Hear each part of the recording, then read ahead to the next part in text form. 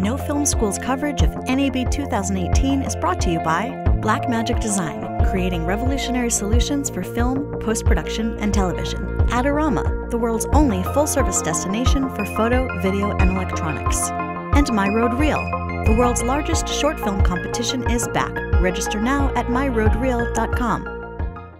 We're hanging out with Jua here in the Kinefinity booth at NAB 2018 talking about the new Mavo primes. Yes. Jua, Yeah, no problem. tell us what you have here. Yeah, and These are brand new, right? the brand new Mavo primes consist of 5 lenses. Okay. They are from 25, 35, 50, 75, and 100. It's T2.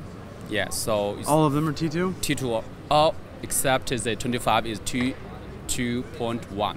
Okay. Exactly. Yeah, and it's full frame for large format, so it not only cover film and also cover Vista Vision, too. And I think the most important feature of this set of lenses is nearly no fringing. The 5 lenses with nearly the same the iris range and the focus range, and even the weights are nearly the same, so that people can swap the lenses very easily. Yeah, and for the mount, it can work with PL mount, Okay. EF mount, even E mount.